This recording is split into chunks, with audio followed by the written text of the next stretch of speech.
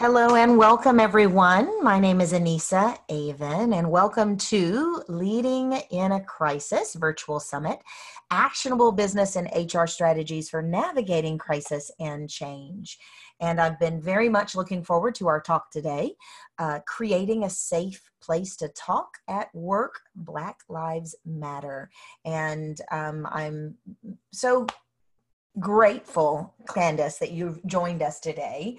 Expert coach, trainer, and VP of talent strategy. Thank you, Candace. Hey, thanks for having me. Really excited to be here. Me too. Me too. So we're going to just jump on in. I want to say very quickly thank you to our sponsors. The Whitmarsh Consulting Group. Without David Whitmarsh and his team, our entire summit would not be possible. David and his team are pretty talented marketing and multi-channel marketing and social media strategy and white papers and research papers and even retargeting campaigns. So if your organization would benefit from a super marketing expert, I highly encourage you to contact David and his team. And at the end of our talk today, we're going to talk a little bit about how organizations are addressing racism and biases and microaggressions and just holding the space for a dialogue. So I wanted to mention that right up front, that one of the offerings that Candace and myself and some other members of our team have put together in response to our crisis that our country and at this point world are sharing with us today is about addressing systemic racism. And the series is called Systemic Racism Series, Anti-Racism Facilitated Dialogue. And the intention is about holding a safe space for non-experts to talk about racism and marginalization and biases in the workplace. So reach out if you are looking for a solution. I'd love to have that dialogue with you and to support you and your team in that way. So Candace McGlynn, VP of Talent Strategy, Learning Solutions Consultant. Candace is also an author of Engage Us Now. And one of the things that I've really enjoyed about getting to know Candace is just her fearless and yet I would call it the word that comes to mind is equanimity. She has a really calm and solid and confident approach to all of the things that she's brought to bear inside our Leading in a Crisis, which in fact is the sign of a leader. To me, a sign of leadership is that space of quiet confidence, quiet calm in the middle of a storm. So Candace, I'm going to stop showing my screen. I'd love for you to share with us who you are and what we're going to learn today and go from there. Absolutely. Thank you for your kind words. That was nice. I'll have to get that snippet of the recording and share that. But yeah, I'm Candace McGlynn again. I started my career actually in grassroots organizing and, focusing on environmental issues and social justice issues, and really quickly learned that human resources was a great place to be if I wanted to see change through people, right? People power, helping people grow, develop, and learn. So it's a great time to be here and having these conversations and leading the Crisis Summit, because I do think that HR and learning and development leaders and the folks that will be attending this webinar in a unique space to bring about change in their organizations. So we will talk about what it means to... I'm going to let you show your screen. Let me make sure you've got permission. It looks like you do. Do you see the share screen button? I do, yep. Okay, awesome. And thank you guys for joining us. If you have questions, we would love for you to submit those. I'll be monitoring the chat box, and otherwise I'm going to, Candace and I are just going to have a candid conversation and be open and free with our dialogue as people do in the workplace. So that's the intention. Absolutely. And like you said, there's been a lot that has happened over the last few weeks. And I think even leading back to, the start of the COVID-19 pandemic and just how that has really opened our eyes in a lot of ways to the things that are happening and things that can be improved upon.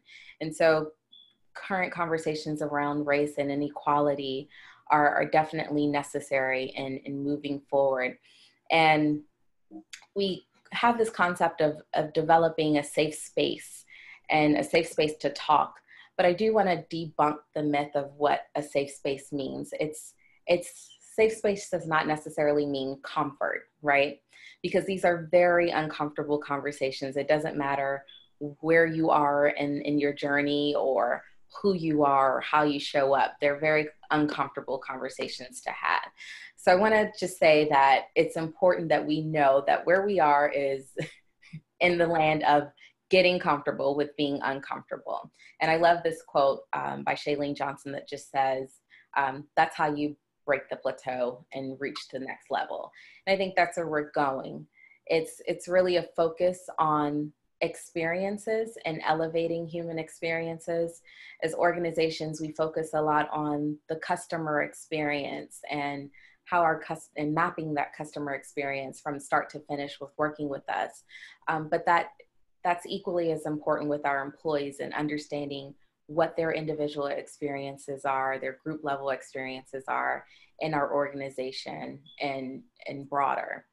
And so that's what the safe space conversation is about, and having those conversations around race. You know, and you will probably get to this, so tell me to pause on my questions. Absolutely. We're going to get to this, but there is a pretty serious resistance to discomfort. Mm-hmm. And from my perspective, in many Americans, there is an emotional intelligence that has not necessarily been cultivated specifically around this conversation.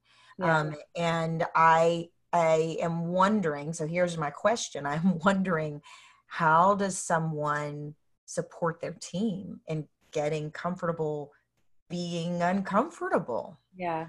I would say, so I'll go to this next one. The first one is, I look at this conversation, there's two approaches that you could have.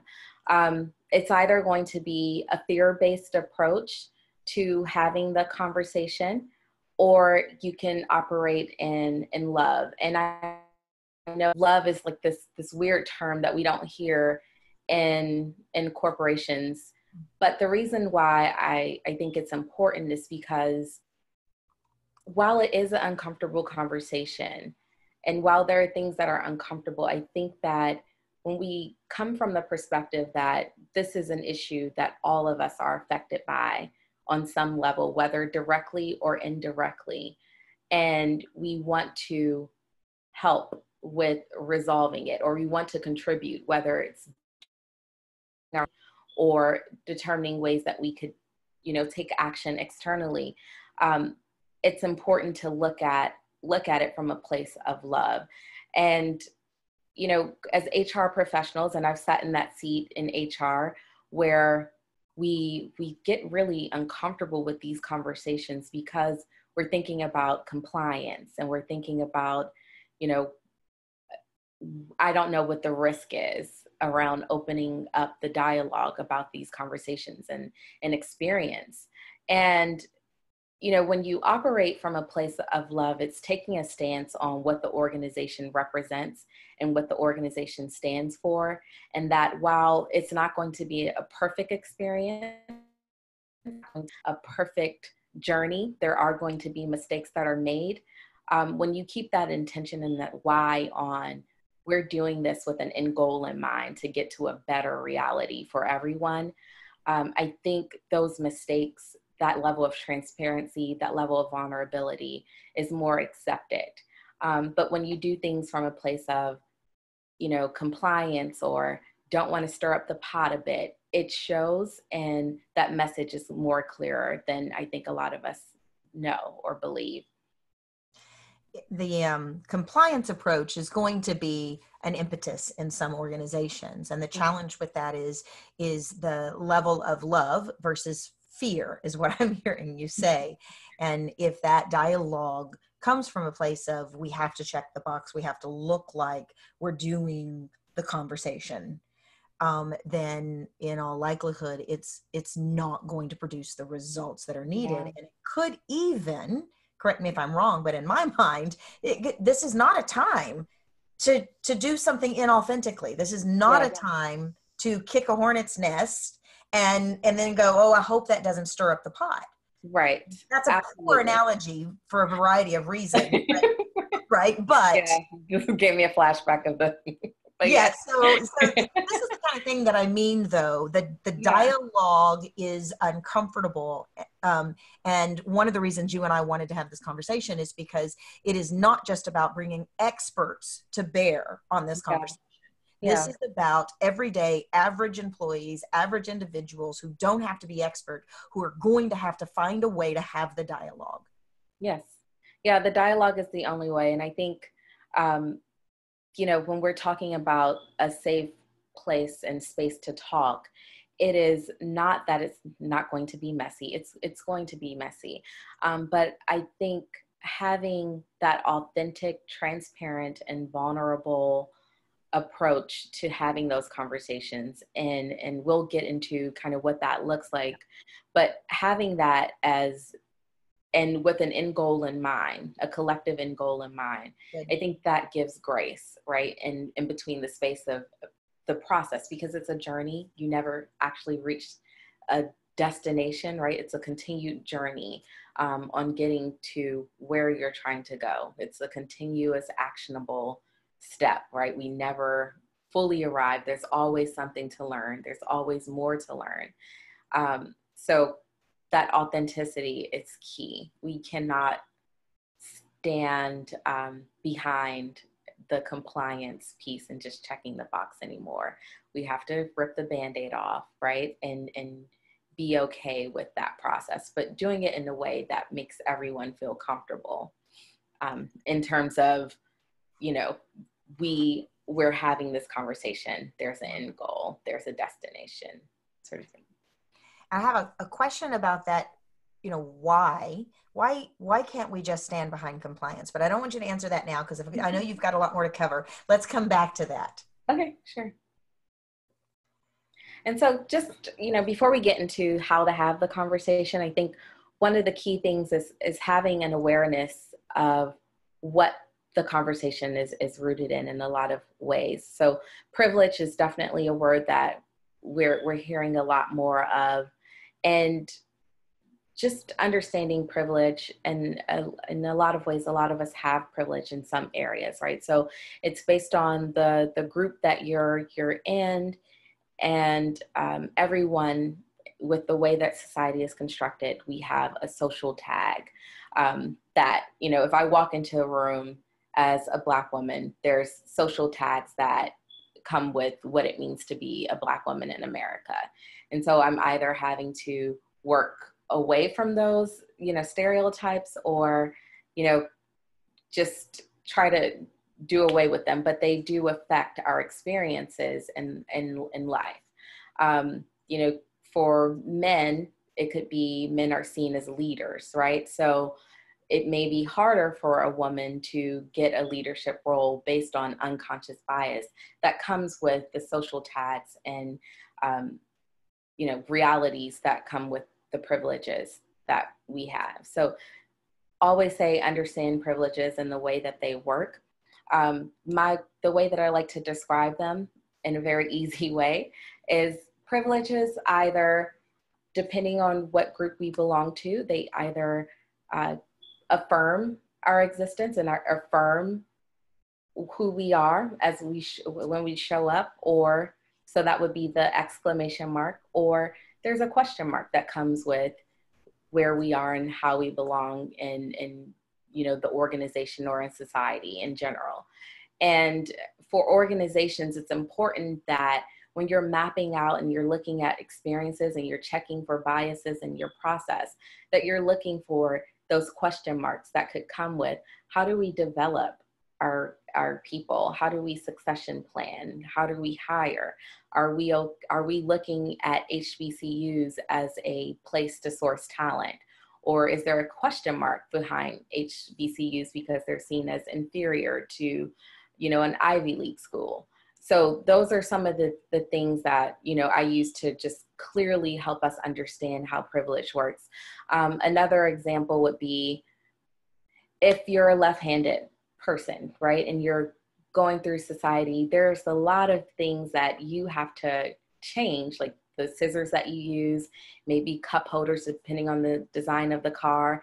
There's just a lot of ways that you have to adapt to the standard, right, which would be being right-handed. As a right-handed person, I don't have to think about, you know, where my cup holder is or what kind of scissors I purchase. That's the equivalent of the privileged and groups that are target or marginalized groups.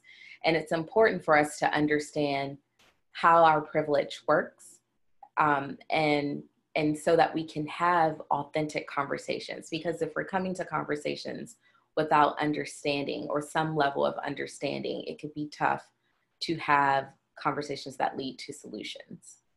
Well, and that is exactly what I'm seeing when I talk to certain, for example, members of my family who will adamantly say, we don't have privilege. I've worked for everything I've ever done in my life. And they're, you know, I'm reading Robin DiAngelo's book, White Fragility, for this very reason, to understand, you know, what is it I don't understand?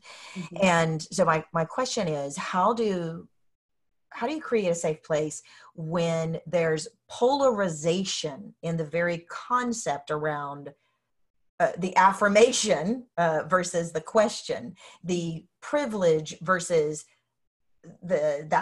I'm still working for everything I get. What are you talking about?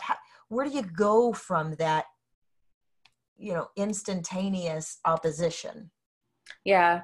So I think that's definitely where continued learning workshops, helping people work through understanding what privilege is. It's not negating from the fact that someone, you know, worked to get what they have in the moment, but it's saying that, again, there's a way that society is set up where your social tag may say that you're a leader. So it's easier for someone to accept that if they're working with unconscious bias than someone who's looked at as maybe the only thing you can do is, you know, you're a janitor, right? That's the social tag that you had.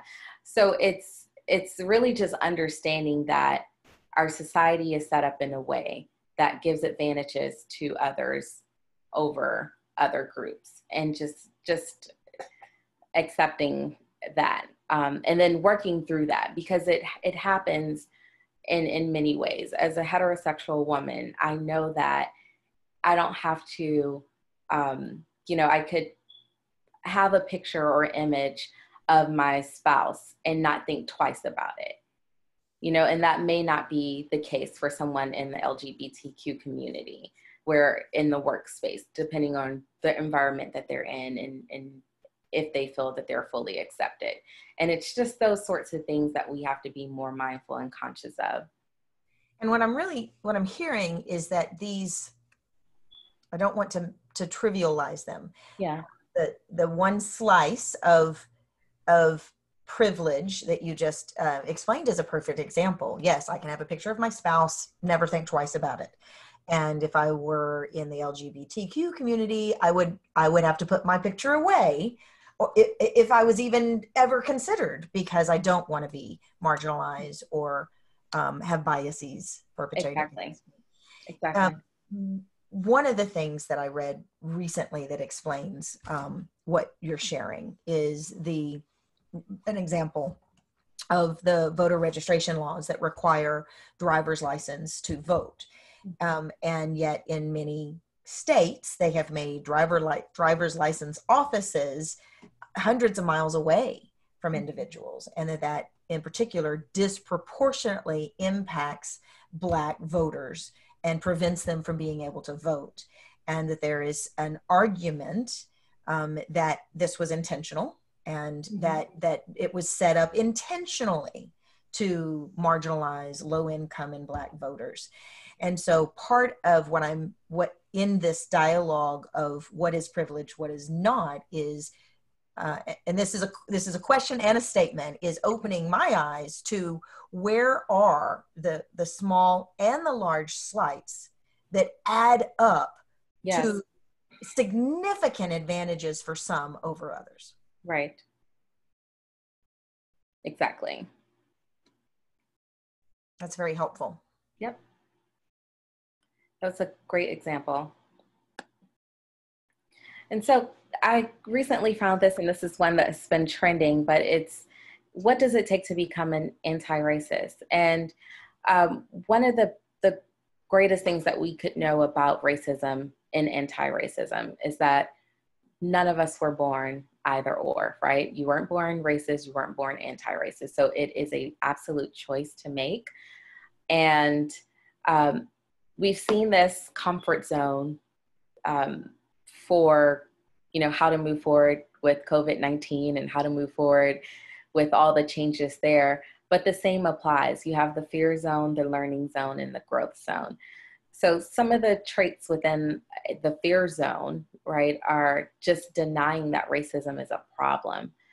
That within itself is a privilege, to be able to say something is not a problem because you have not experienced it.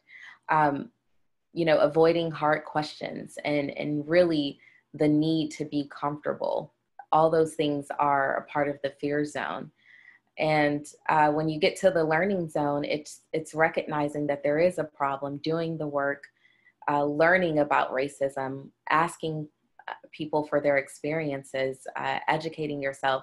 And the key here is just the vulnerability. So Anissa, when you and I first had the conversation, you know, you shared things with me, and I won't share that here, but you know, unless you, that's one of the things, is establishing norms and when things are confidential. But you and I had a conversation that was very vulnerable. We both shared our stories, and that is the human aspect of these conversations. At that point, my guard is down. I believe your guard is down, and we could really have an authentic conversation from there to try to work out solutions. We're both really intelligent people, I think, and so being able to just talk, right, and putting the human behind it, because like we said, no one is born racist. We're not, privilege is not something that's earned, right? And just like being marginalized is not earned, but the reality is it's something that is associated with us based on social constructs. So we have to understand that there may be experiences that you had or that I had that really add to this. And how are we affected by, you know, inequality and racism there? This model is really, I hadn't seen it yet, and this is really helpful. One of the things that I had shared with Candace that I'll share with everyone, I was raised in a racist family. My father was a racist, and I love my father, but it's very hard to talk about where I came from that influenced me in my earlier life and who I am now.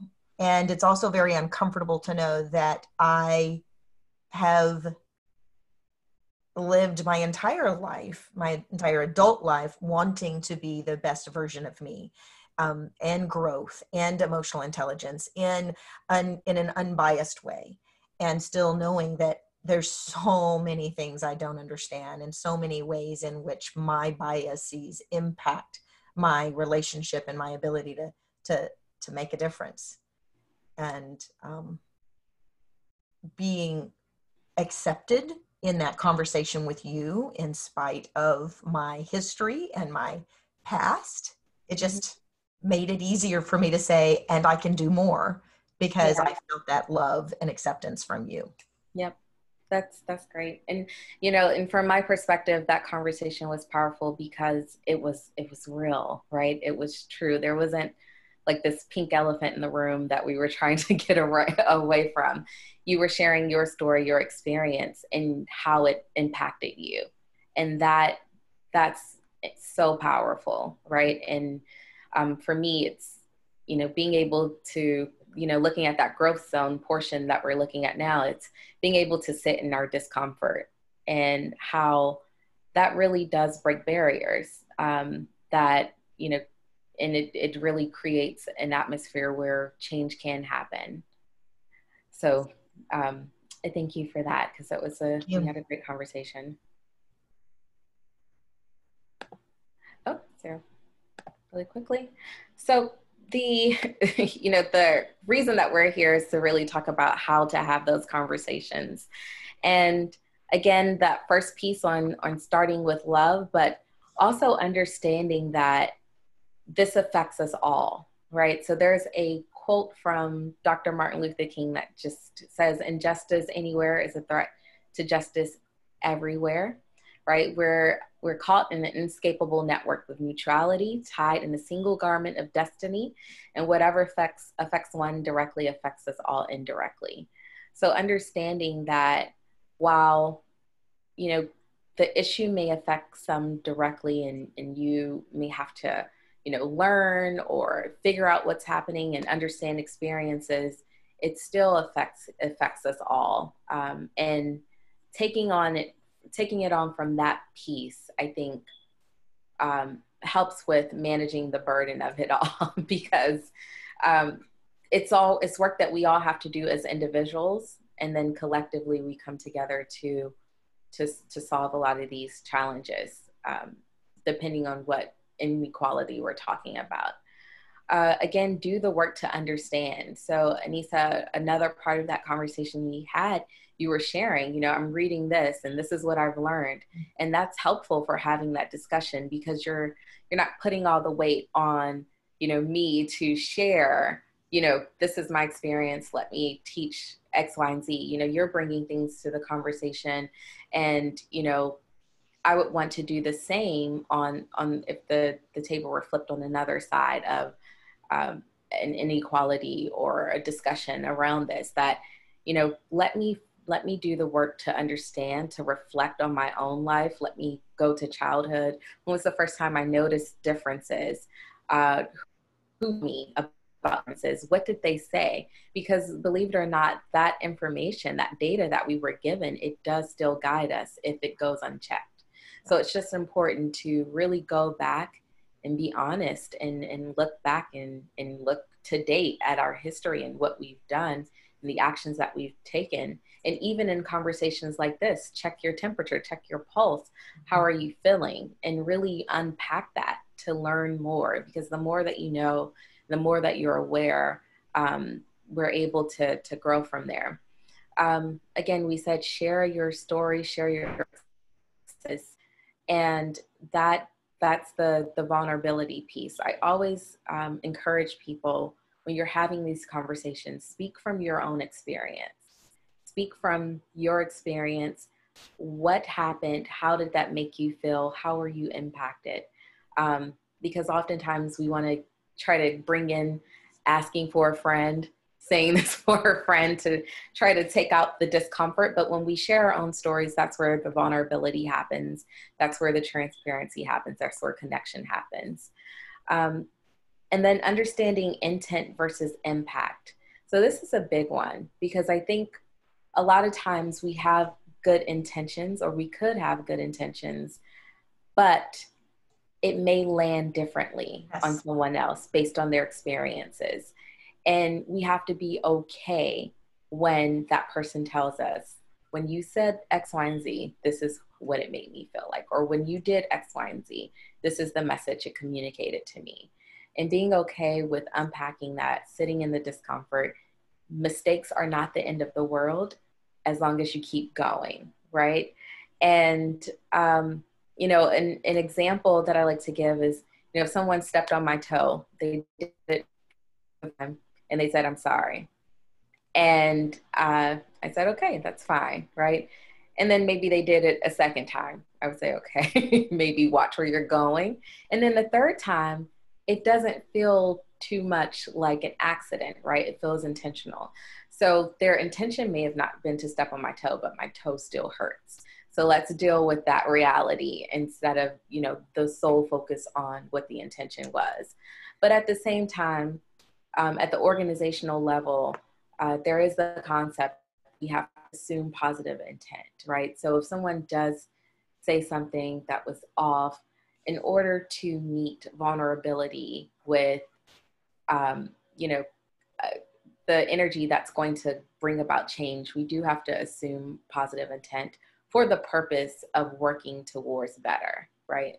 Giving feedback, sharing how, not just kind of sort of going into, you know, well, this is how they're going to be, this is how they are, but share feedback, assume that they want to change if they've expressed that. And that's how we really grow as an organization in having these conversations. Yep. And then the last piece is just a commitment to doing the work to end inequality. Again, that's doing the work at the individual level. When you see inequality, you point it out, track it, notice what's happening in the organization, being able to step up and step back when necessary so that other voices can be amplified. If you're noticing, you're in a meeting and there's only a certain amount of people talking, being able to speak up and allow other voices to be heard during that time, or step back rather, is an example. That is something that I'm writing a lot as I'm journaling my lessons, is where and how am I silent or am I quiet? Whereas in most situations of injustice, I'm super vocal. So are there areas in which I am sitting back and allowing others to carry the full burden? Yeah. And this piece right here about doing the necessary work to end inequality. This brings up a really good question. John wrote, so if we have voter fraud, which there are numerous examples of it happening around the country, what is your solution to ensure that we are able to confirm one's residence and legal right to vote while preventing voter fraud? We can't just say, come vote without identification. And so that, of course, if this were a dialogue in an organization, that's going to come up. When someone uses the example like I use, the opposite is going to come up. How do we have a healthy conversation around the two different perspectives? Yeah, so I think, his question is valid. How do you identify? So I would say maybe it's not a matter of the validating identity, but a matter of, you said that the voter registration, the ability to miles and miles away. Driver's license. That's a resource issue, right? That's a resource issue. Should there be something in place where people within a certain radius are able to get there and it's accessible? So that's right. An accessibility issue versus the actual issue about validating identity. Well, if we go to your last statement here, commit to doing the necessary work to end any inequality, and we recognize that there is an inequality issue, like the ability to have proper identification to be able to vote and the accessibility of that, then if we're really committed to equality, then that means more of us who are not impacted by that need to have a vocal voice in, there's a disparity here. Yeah. And let's work to solve that disparity. Yep, precisely. Because it is, and it's not, and I think a lot of times the conversation is more around, it makes sense to want to verify identity. Absolutely. But it doesn't make sense that someone would have to go 300 miles or whatever number you gave. Yep. So that would be the issue to tackle, not necessarily how or the rule around it. That's right. And one of the things that we are, as I'm educating myself, I'm learning is that with privilege, those kinds of situations get resolved differently. Yeah. Than without privilege, there's no one to listen, to change, to advocate, to resolve the inequality. So it remains a problem. Yeah, it's a different process. Social economic status is another way, right? If you're in a middle class, upper middle class area, you may have access to things that others just do not have. And how, someone would go and organize around what they need in their community may look different in those communities. So it's just understanding that and being sensitive to those experiences. So Paige has a good question. She says, some of my relatives very much have that mindset of, I haven't personally experienced it and therefore it doesn't exist.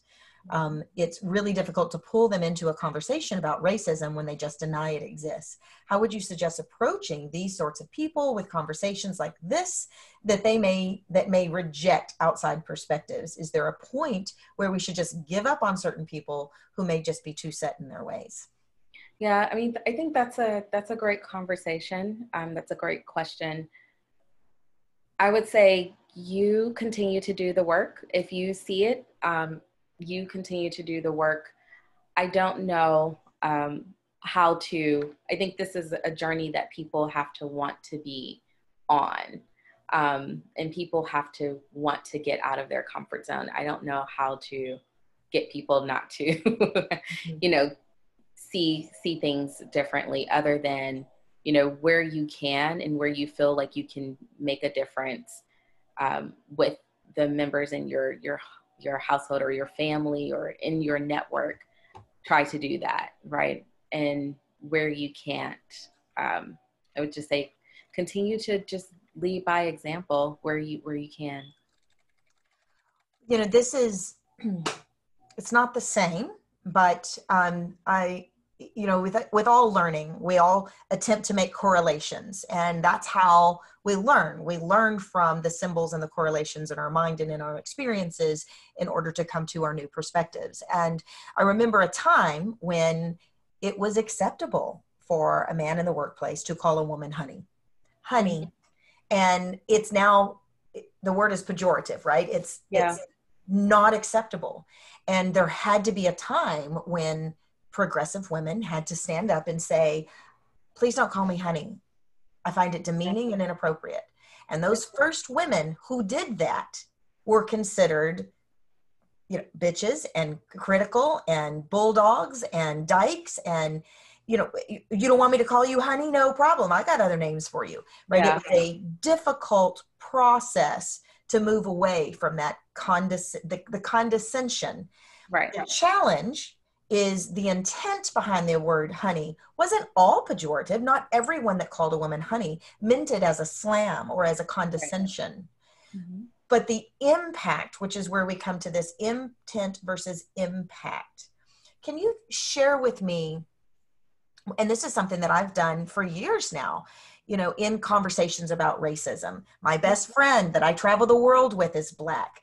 My daughter, her boyfriend is Black. I have a Black nephew, and my son's best friend lived on our couch his entire, so those are examples of me not being a racist, right? And I'm not the only white person that brings that to bear in a conversation about racism. And yet my understanding is that doesn't mean I inherently understand all the biases. Right. How does that land for you when someone says, I'm not racist, I got a Black friend? Yeah, that's a great one. When I hear that, those are great. That's great. But I don't think that it's actually addressing the concern at hand. So if someone says, because when we go back to what it means to be anti-racist, it means being okay with being uncomfortable, right? And approaching and talking about these topics. And oftentimes when that's done, it's almost a derailer from something that happened that was offensive.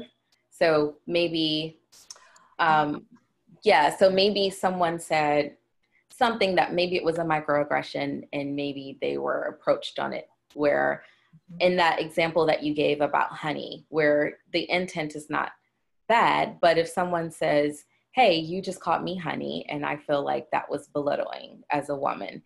And they say, I'm not belittling women. I have a wife who I've been with for 20 plus years, and right. I have a daughter. And I love women. Yeah, it's like, I get that. That's great. And I believe you, but that's not taking away from the impact that was just, from what I'm saying at this moment. And there are ways to be all of those things, but still carry some biases.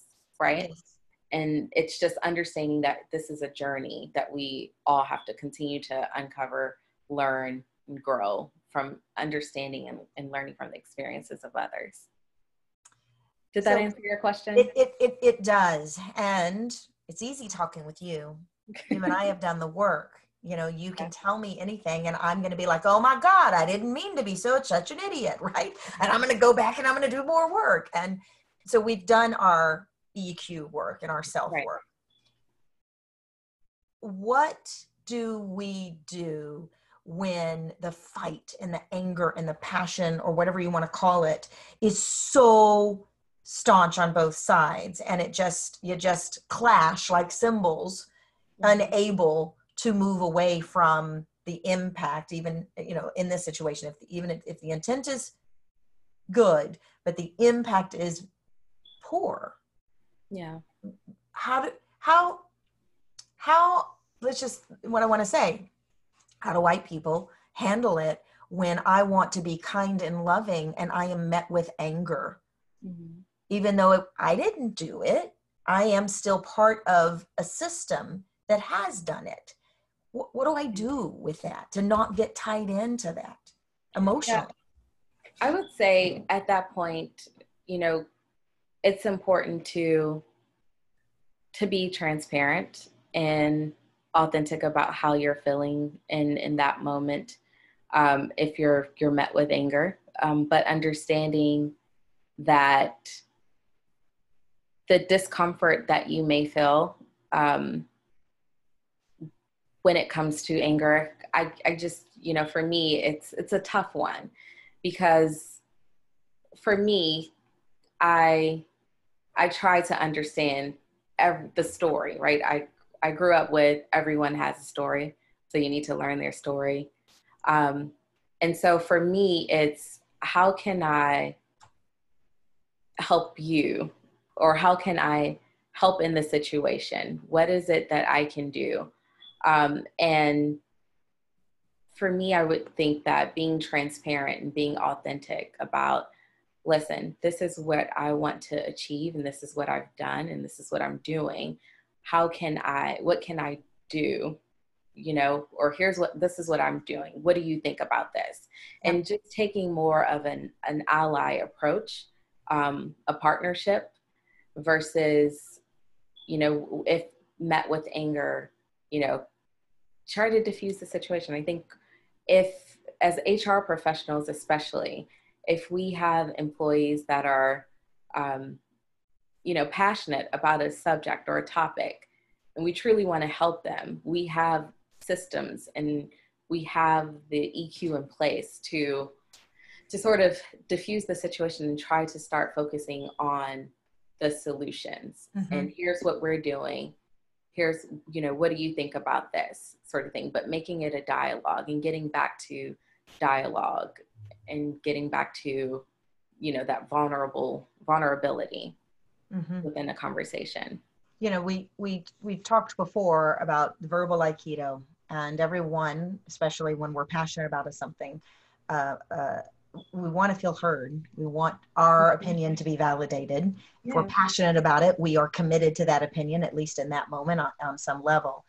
And what I hear you saying is the meeting passion or anger with anger does nothing but cause a clash. Yeah. Whereas, But I think you hit it on the nail. It's the acknowledgement, right? So if someone is passionate or angry or whatever the case may be, understanding that there may be something that they feel like is not being heard. And even just saying, I hear you. This is what I've learned. Yes. I mean, that could let the guard down, you know, help a person just really diffuse the situation and then share, you know, or build towards how can we work together? What can I do? Or what can, you know, here's what I'm doing. Even when it's a polarized opinion, starting with, I hear you, I see you, I may not be able to understand fully the shoes you've walked in, but I get that this is important to you. Yeah. And it's okay to have differences of opinions. I think where people look at diversity and inclusion is that it totally creates a one-sided sort of approach. But it's okay to say, if I say something, it's okay for you to say, here's what I hear you, this is what you're saying, but here's what I think about it. And here's what this makes me feel. That's a dialogue, that's a conversation. And it's okay for that to be had, right? Those conversations to happen.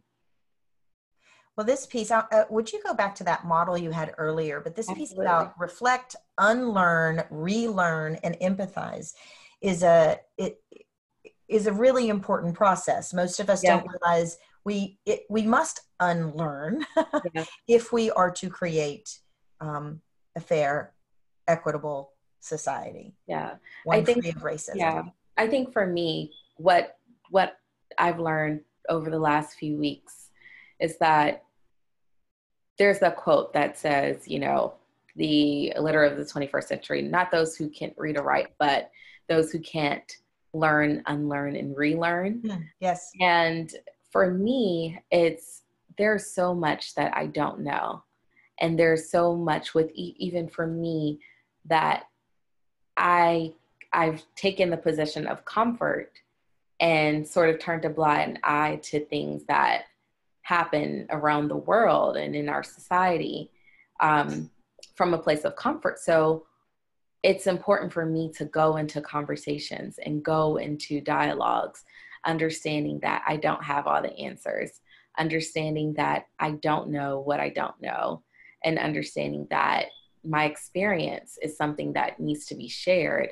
And I also need to hear it from the experiences of others. But what's most important out of all of this is, you know, the actions that we take on a daily basis to make the world better, make our organizations better. And that's where this growth zone comes in. These are actions. Yep. You know, I yield positions of power to those otherwise marginalized. I surround myself with others who think and look differently than me. I educate my peers how racism harms our profession. I speak out when I see racism in action. Yep. I sit with my discomfort. I promote and advocate for policies and leaders that are anti-racist. I identify how I may unknowingly benefit with racism. I said that one last on purpose because I think that's a difficult one for privileged to really wrap our minds around. What do you mean I've benefited? I hate it. I don't like it. I do speak out about it. How exactly am I benefiting? Now, I personally get it, but I think it's a dialogue that's really tough. Yeah. How do we have that dialogue? Yeah. So why do you think the dialogue is so tough? Well, personally, because I'm also a coach, I know that there's a secondary gain to me benefiting from not wanting racism, right, to go away. If I get a 4-step head start and I get to win the prize because of that, then there are people in society who would rather just let me keep my advantage, and I'm going to fight for that advantage. And in some of I just watched the 13th Amendment on Netflix. Yeah. And there's a scene that I just shuddered when I was watching it. It was a scene of the Ku Klux Klan and the Grand Poobah guy talking about how if we integrate, it will ruin both races. And it was really, what he was really saying is, I don't want to lose my edge. I don't want to lose my whiteness. I don't want to lose my privilege. So I have to fight for that privilege. And I think that's a difficult thing for many people to shed. Sure, I'll give up my critical advantage. You bet. That's a tough conversation. Yeah. So that was very transparent. And I think when we're talking about it, because it's easier for me to say, I can recognize the privileges I have in certain groups, in certain areas, being able-bodied, right? And being able to, just walk out and not really think about, accommodations and things like that. Like I can see that, and it's okay. It's not hard for me to accept that, but I get that it's a tougher conversation because, again, going back to that fear or love, and the reality is we're all affected, and it's something that's not working for all of us, right?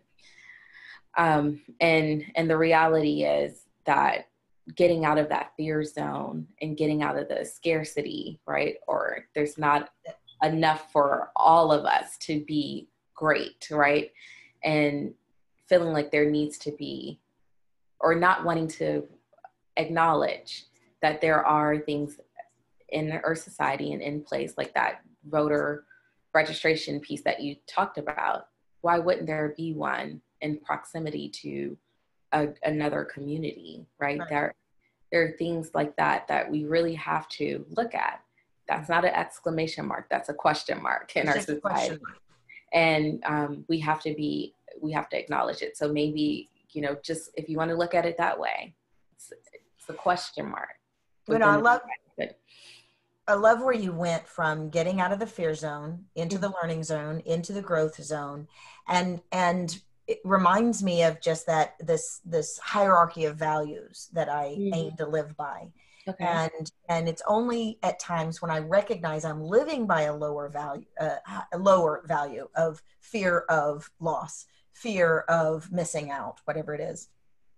And then recognizing, no, my higher value is to be a part of the generations that end racism. That's my higher value. Mm-hmm. And if I have to, and I use I because I'm really talking about us as a in black and white terms, kind of, as a group. But I think that it's going to be important for us to have that conversation around, am I willing to give up that privilege in order to see the end of racism? For me personally, the answer is yes. And who can really see the future as to what that really means? Yeah. And part of this dialogue will have to be a dialogue around it's not going, the boomerang isn't going to come around and suddenly we are enslaved, or whatever those fears might be. Mm-hmm. And nobody has that crystal ball.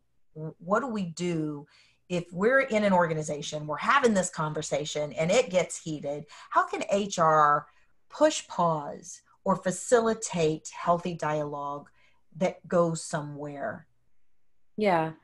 First, I would equip all conversations with establishing some sort of norms and some ground rules. I highly recommend that if you have these conversations, that you do have someone who's a skilled facilitator around these sorts of dialogues, one.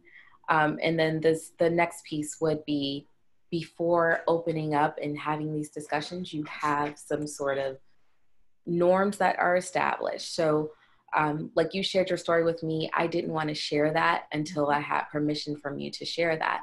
And that's for a reason, because it is a piece where we have to be able to build our bank accounts of trust, and we have to be able to build trust and not necessarily, oh, Anissa told me this, so let me go tell 5 other people that.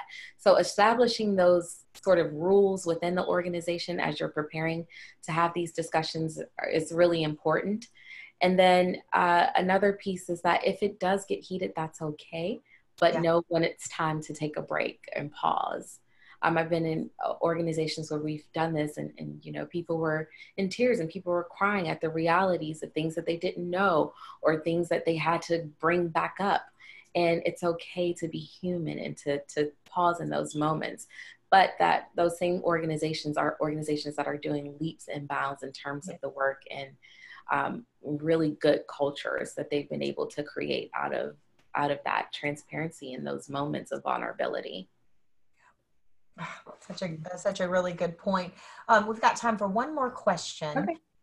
Do you have advice on how to move as a person and as an organization from the learning zone to the growth zone? Yeah, that's great. I love that question. And that's very, very important, because I think oftentimes organizations do get stuck in that cycle of, we're just doing a workshop, we're just learning, and we're talking. And we're talking and we're doing more talking. But a great way to do that is to really look at your structures, look at your organization, your practices, how you're hiring people, to how you're developing people, and so forth and so on, and just all the decision points within your company, making sure that you have a lens that's anti-racist and making sure that you eliminate biases out of your organization. And there's a lot of individuals and consultants or coaches that could help with that, and certainly a lot of literature and resources that are out there. But understanding that you may have some places where there's question marks and people are not getting the covenant shoulder tap to be developed, so you're missing out on opportunities to develop people into leadership positions, for example. Yeah. Well, and something that you said earlier too, and I'm going to butcher it, so I'm going to try to rephrase it. So something you said earlier about being willing to move through the zones, knowing that there's no, we're not born in the growth zone. Right. All of us have our biases, and it is a process. That was what you said. This is a process. Yes, it's a journey. It's a journey. It's a journey. Mm-hmm. So the formula from here, if someone on call is going to take back a solution to their organization, what are the top 1 or 2 or 3 things that they can start with right away?